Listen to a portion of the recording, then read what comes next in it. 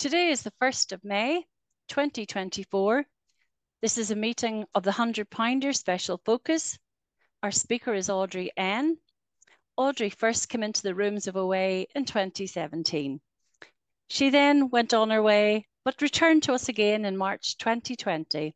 Audrey is from Dublin, but she's currently living in Meath. So Audrey, I'm going to hand it over to you and off you go. Take it away, my friend. Okay? So much, Catherine. Thanks everybody for allowing me to be of service. My name is Audrey N, and I am a grateful, recovered, compulsive overeater. And yeah, I'm really, really nervous. So yeah, just thanks for allowing me to be of service. So yes, I have, as Catherine kindly introduced me, and I am originally from Dublin and currently living outside Dublin in County Meath at the moment, and have for the last 10 years. I like to do the geographicals, to see will that, help my disease. So I thought. So what it was like, what happened and what it's like now. So I have always had issues with food. I've always used food from a very young age. And I believe that I have the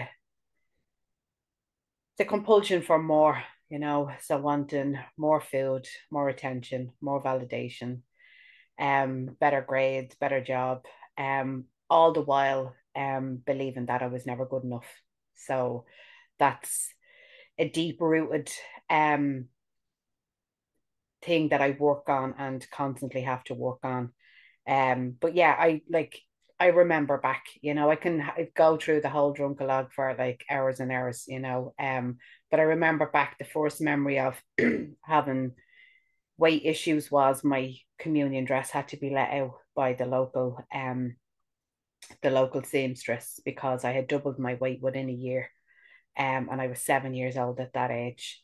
A couple of years later, the school referred me to the children's hospital, and every week I was on a bus to the dietitian. And I remember the pain and the shame of that bus journey like it was yesterday. And I remember the conversations my mom used to have with the dietitian. I'm making the meals, I don't know what she's doing. But I was cunning, I was very manipulative at that age, and I was very deceitful. So I would hang out with the people that had the best treats, So that was my friends, any of the girls in school that, went to their grannies on a Sunday, I'd be going with them, And I also remember even saying to, one or two of my friends at lunchtime, we'd go home for lunch and I'd be like, oh, hello, I forgot my key. And they'd bring me to their house, and I was able to eat foods in their house then as well. And yeah, that's how I went through life was, just being very manipulative to get what I needed around food, stole money, always feeling that I needed more, always feeling that I needed more. And I believe that I just existed. I existed in a life and I watched everybody else living. I watched people from the sidelines. So that went from sports in school, went to the teenage discos, to the Debs, watched people getting married, every single thing I watched. And I thought that, if I got the good job, if went back and went to college, if I had the kids, and I even remember, my friends were all getting married and, somebody paid attention to me that I didn't have any interest in. And I was thinking, reflecting now, I know, but at the time I was like, I can't be on my own, so I settled and had kids, and that relationship didn't last very long. So I've like always been overweight, so I've always carried this disease physically. Um there was never a time when I could lose weight. I've done all, like I love the big book is where I got my recovery from, and I love the chapter more about alcoholism, because it goes through the list of things I've tried in relation to the food. It was all the diets, all the slimming clubs. You know, I've tried laxatives. I moved to the States, you know, I've done it all, you know. The only thing I haven't done is surgery, you know, but in 2020, when I came back into the rooms, I had made contact with bariatric surgery, and I said, look, I'll come back, you know, in 2017. Sorry, just to go back in 2017, when I first came into the rooms, I attended meetings, and I never, you know, I was an accident, you know, so I can't say that I had recovery then. Um, I was still eating foods, and I was still justifying why I could eat them, you know, because it was a party, it was a Sunday. You know, it was, you know, the kids didn't eat it, so I needed to eat it, you know, all of those excuses. Um, and then, you know, life was lifey, you know, I have two children, I'm a single parent, and the meetings just, you know, they didn't become precedent, you know, it was, you know, life got busy, and I was like, well, I better go and look after my children. And my weight just kept creeping up and up and up, you know. So at this point, I believe I was about 29 stone. It's about 400 pounds. And I remember my mom saying to me, you know, you're going to have a heart attack, you're going to have a stroke, you know. And at this point, you know, I was on high blood pressure medication. I was on anxiety medication. I was full of resentment. I was full of anger. I was full of fear. I think fear was one of my biggest, you know, I'm even when I done my step 4, like I had 10 times the amount of fears than I did resentments, you know. Um, so I contacted the original lady who I had met in the rooms in 2017, and in 2020 in March, I had gone away to Spain with girls from work, and it was horrific. You know, it was absolutely horrific, from having this shame and embarrassment of having to get the belt extender. Couldn't sit on the beds at the side of the pool. I had to sit at the side of it because mine just dipped and hit the ground. Um, and just numbing out with food and alcohol on that trip. And when I came home, as I said, I contacted that lady, and she said, oh, there's phone meetings now, there's meetings on Zoom, you know, COVID has hit, you know, there's no face-to-face meetings at the moment. And so yeah, so that's where I came back in. And yeah, it was really, really tough. And I could hear people talking about recovery, and I could see people smiling, and I could see people laughing, and I was like, God, they're laughing, you know, people in disease laughing. I was like, what's that all about? You know, because I thought this was the place you'd come and talk about how hard life was, you know, and the reason you could eat then, you know. So I ate because nothing happened, and I ate because something happened, and I was like, now where am I going to go? Um, so I stayed, and I kept coming to the meetings, and that was March, April, May, June, and July. And in the July, I remember my kids were going on a sleepover, and I went in to buy some, you know, shopping. And I was like, I'm only going to have one. I'm only going to have one of this, one of this, one of this. And I remember standing there going, who are you kidding? You know, you're going to eat all of this. And what I used to do was people would say, are you coming out? You free? You don't have the kids? And I was like, no way, because I am going to have the best night of my life, because I'm going to sit in and I'm going to be able to eat and comfort myself, and there's nobody around. Um, and that's what I did, you know. So that night, you know, I picked up the phone and I contacted somebody, and I was like, yeah, I can't do this. I can't do this anymore. And I need to get a sponsor. So that's what I did. You know, I got a sponsor. But life was miserable, you know, even though I thought, you know, what I can eat. I was eating all those foods, you know, I was taking as any amounts that I wanted, you know, but life was miserable. I remember leaving venues. I remember being at parties and just having that veil of disconnect, just not being there, you know. It was like the films where you see everybody laughing, you know, but you can't hear them. I actually couldn't hear, I couldn't engage, I couldn't be part of it. And I remember the next day people ringing going, what happened? Where did you go? You know? And I just had to escape. And on the way home, what would I do? It would be the food. I'd go through the takeaways or the drive-throughs, or, and saying, can't keep going on like this, can't do it. Um, that's what life was like, just existing. And I know the special focus of this meeting is £100, and I know anybody that's here, whatever way the disease manifests, whether it's undereating, overeating, bulimia, disease just wants us dead, and that's its purpose. Um, and 10 minutes, Audrey. Thanks so much. And I just didn't want to do that anymore. I didn't want to just be existing. I wanted the shine in the life that people had when I came into the rooms, So when I contacted that person, and she said, I'm not able to sponsor at the moment, but here's a couple of numbers, And I remember knowing one of the numbers on it, going, yeah, I remember this girl in the face-to-face meetings, maybe I'll ring her. And I rang and she was like, yeah, I'm free, let's start, And I sat with a pen and a highlighter and my big book, and I said to the kids, I need this hour. This is the hour I need to read. And so that was 2020, so 4 years ago. So they were 10 and 12. And it was tough, because I have a son with autism, and he didn't really get the boundary of, you need to give me an hour, but I had to really fight through that because I needed this. And I wanted it. I wanted recovery. So I sat at the table and I had to do the call. And at the time, there was no outreach meetings, and she gave me a list and she was like, just pick numbers off it. And I was like, oh, I'm not doing that, because why would anybody want to pick up the phone? They might be having their dinner, they might be with their family.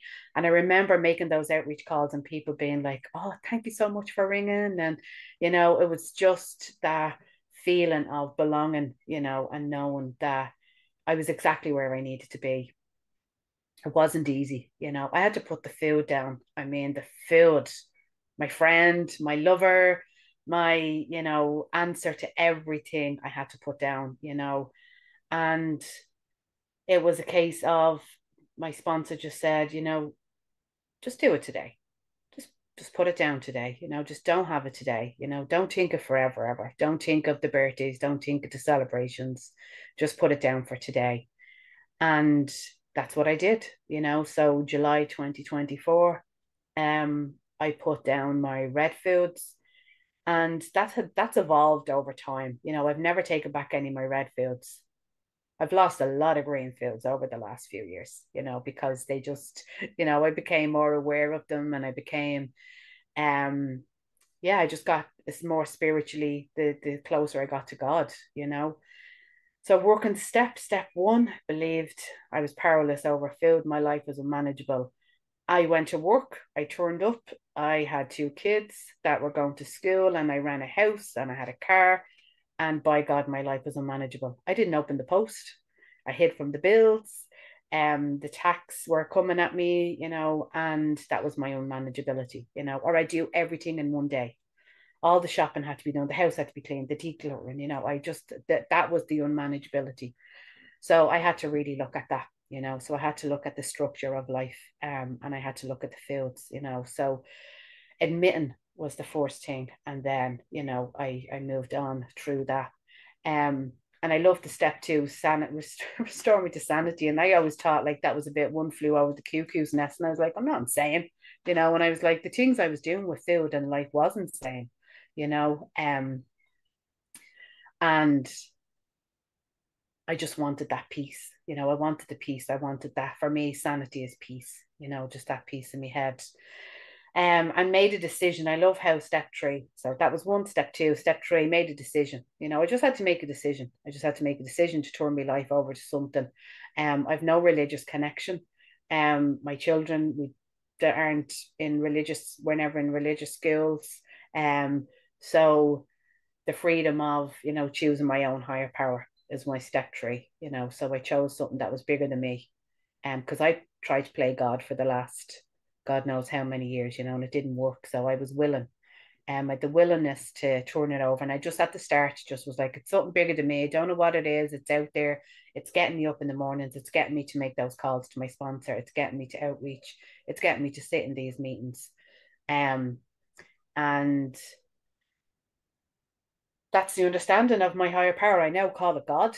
Sometimes I say higher power, sometimes I say God, but it is a God of my understanding. It's something that's bigger than me, and it's something that, keeps me from those food behaviors and keeps me away from running my life with food, which is what I was doing. And then my step 4, made a list, and there's 4 columns in step 4, and the first 3 columns, I mean, no problemo. I done them as quick as anything, because and when somebody was like, just the second column you have to do in 19 words, and I was like, no, but you're not going to get it. You're not going to get the full story of why I have this resentment. You need to know. And it's a headline. I know the story. That's important. So my sponsor was like, no, I don't need to know. Just need to know the headline of why the resentment, But the 4th column was the one that I had to really look at, and it was my defects of character. And as I said, my fears, I had lots of fears. And then my sex conduct.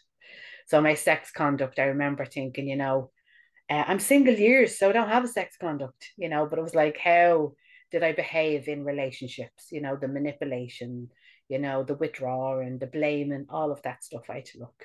And made that list, and that's what I done in step 4.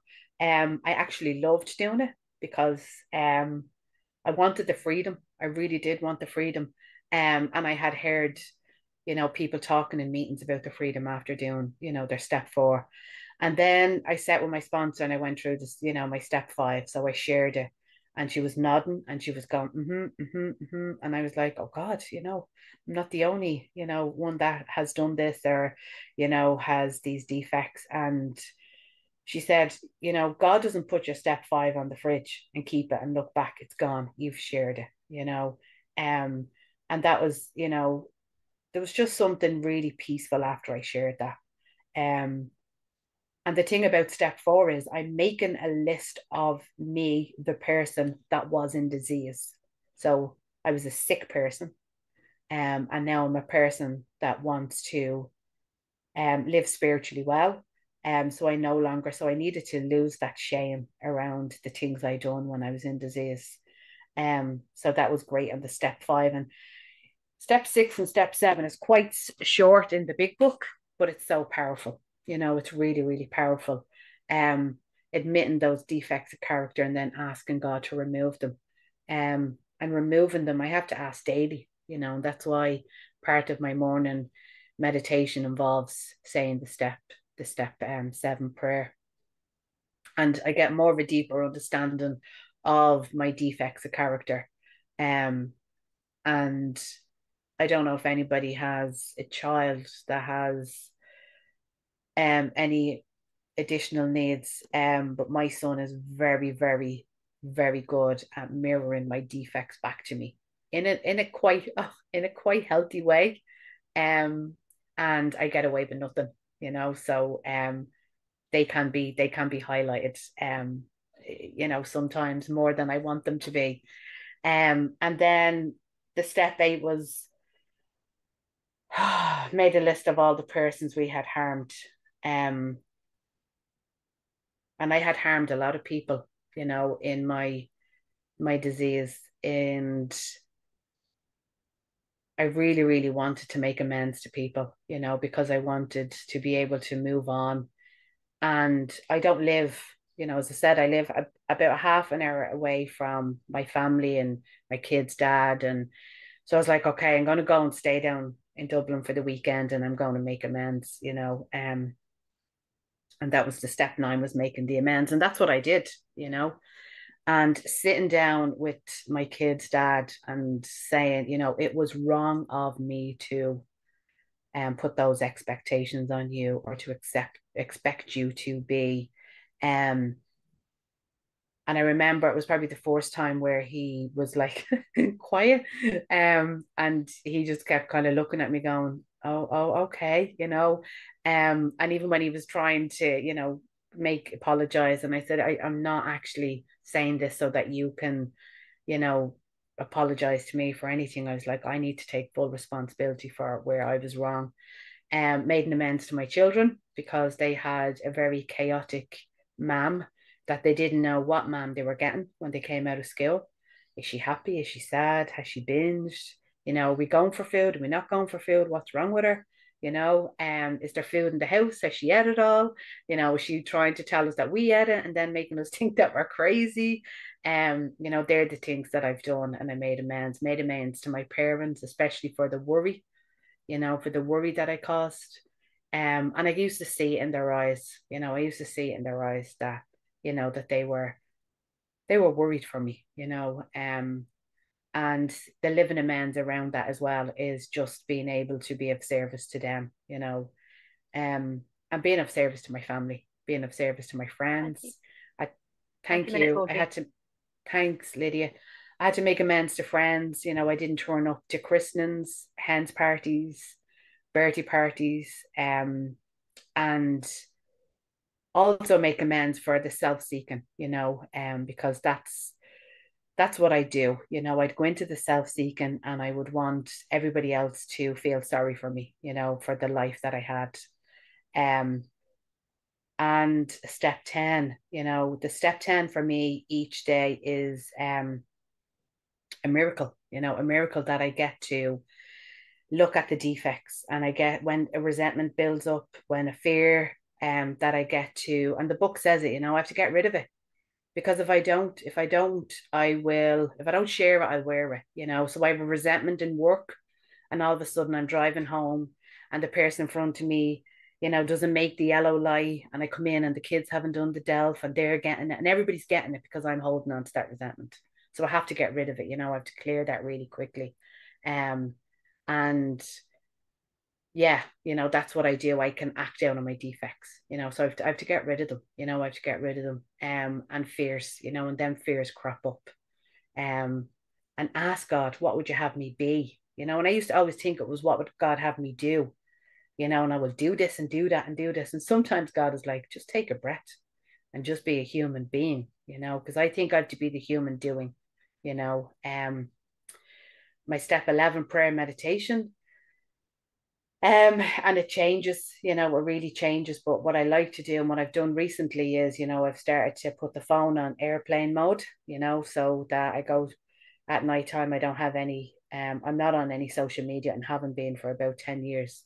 But like I would scroll, I can get into the rabbit hole of scrolling, whether it's on other WhatsApp groups or, so definitely that daily meditation is, I have to take those conscious contact breaths, to take God breaths. I have to slow things down, just take a pause before answering. And in the morning, what I do is I just have to, say, how do I feel? How am I feeling?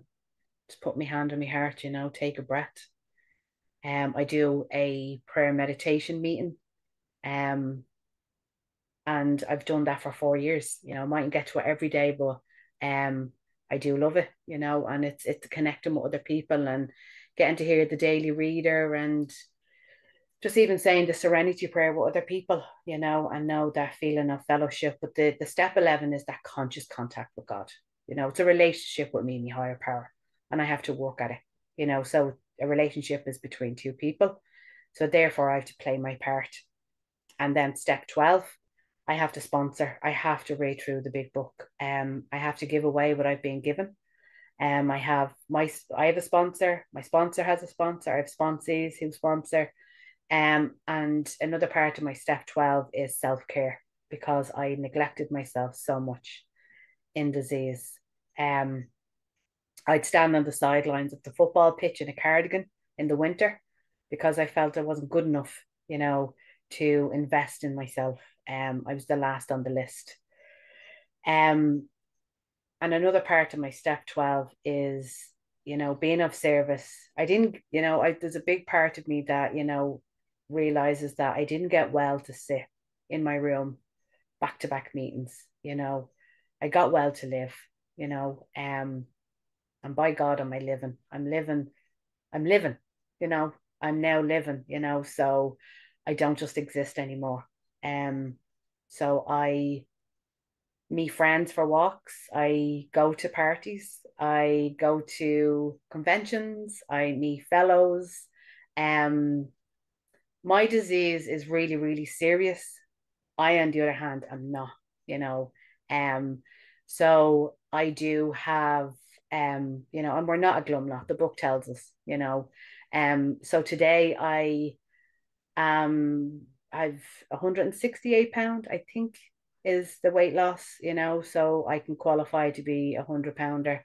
Um, and I'm working towards a healthy body weight. And sometimes I can struggle with that because I want it all gone yesterday and I don't want any excess, you know, skin left. And as I said, I have a son with extra needs, and he's like, you know, if I was you, like, I wouldn't get any work done, but like, I'm kind of seeing you're getting a bit of hangy skin here, you know. So, you know, and I just have to accept that. I have to accept that, you know, my body is changing, and um, you know, it's in God's hands, you know, every single thing is in God's hands. Um, so today, what do I do? Today I live in recovery. OA has brought me into, I'm in 3 fellowships because I'm an addict, you know, and I love to sit in the rooms of recovery. And I'm, because the thing for me is that I always seek the outside validation, you know. So if you all accepted me, and if I had the best share, and if I had the good clothes, and if I turned up to work and was the best employee, you know, that's the outside validation that I always seeked. And I can only get that from God. I can only get that validation from my God, you know. So when I get up in the morning, you know, I ask God, you know, remind me today that I am enough, you know, that I've taken this time to connect to you, um, that I have invested, you know, invested in myself, you know, so that I can turn up and be the person that God has created. You know, God has created me to be authentic, you know, and nobody is the same. Thank God nobody is the same, you know. Um, and the thing I love about recovery, and the thing I love about, you know, I'm big book. I love the big book. You know, it's what got me well. It's what teaches me how to live. You know, the big book teaches me how to live. And that's what it does. Its purpose is, you know, show me how to live, you know, free of resentment and anger. And when they crop up, that I get to work on them, you know. My favorite chapter is more about alcoholism, because every single part of it is, you know, the man at 30, I've done it. I thought if I could stay off the food for a certain amount of time. And then when I went back on it, you know, I was back to where I was, putting back on the weight. You know, there's Jim, you know, and Fred, one who eats on the highs and one who, you know, one who drank on the highs and one who drank on the lows. That's me. I never thought I had any identification with the jaywalker. I was like, you know, he's crazy horse, you know, going in front of the cars. But that's exactly me. When I pick up a field, that is what I'm doing. I am the jaywalker, you know. Um, Thinking I'll just have one. I'll just walk out in front of the traffic once, you know, I'll just have one. And then, you know, I just have 2 drive-throughs, you know, and that's going in front of the, you know, the fire engine, you know, and 10 stone back on, you know, that is me, you know, that's, thanks, Lydia. So I do have photos, and if I just get Rita to share the photos, the before, and I always cringed when I first came into meetings when people shared photos, because in my diet years, I never maintained weight loss. So they're self-explanatory. I was fancy dressed. I don't know whether anyone remembers X Factor Honey G. So that was me as Honey G, dressed up. That's not my daily attire. And then the second one was my auntie visit from America, my daughter's communion, a fake communion because they didn't make communions, but she wanted a party. Um, that was me in the middle on my son's graduation, and that was I was came into the rooms. That was June 2020. The summer 2020 was the grey. We were in the middle of COVID and we were doing exercises. And then my photographs of today are of me living. Um, and they are how I get to live. And so the top one is every Sunday morning I do a sauna, and you go from the sauna into the river, and that's me. The next one is on a roller coaster that I can fit on. The bottom one is me with the sunrise behind me in LA. I got to go to the birthday party January previous, so January 23, and Christmas there. Just a picture of me. And I love those photographs because they show that I'm just, living life to the best that I can. And I just want to read something because I heard this being shared on a share of an NA, and I love going to all recovery meetings because I'm an addict, and there's one solution, and the solution for me is that I have a higher power. And I'm probably not going to find this page now. But this basically is, oh God, I'm not going to find it. Am I not? And I had it marked out. So if I find it really quickly, I will read it. But yeah, no, I'm probably not going to find it. I'll try and find it before the time runs out. But yeah, no, I'm just really grateful to be here, to be able to thank you, Lydia. And I found it just now, so I'll just share it. So it's we realize that we have been giving you much direction and advice. We may have seemed to lecture. If that is so, we are sorry. For we ourselves don't always care for people to lecture us. But what we have related is based upon experience, some of it painful. We had to learn things the hard way. That is why we are anxious that you understand, that you avoid these unnecessary difficulties. So to you out there who may be with us soon, we say good luck and God bless you. Thank you.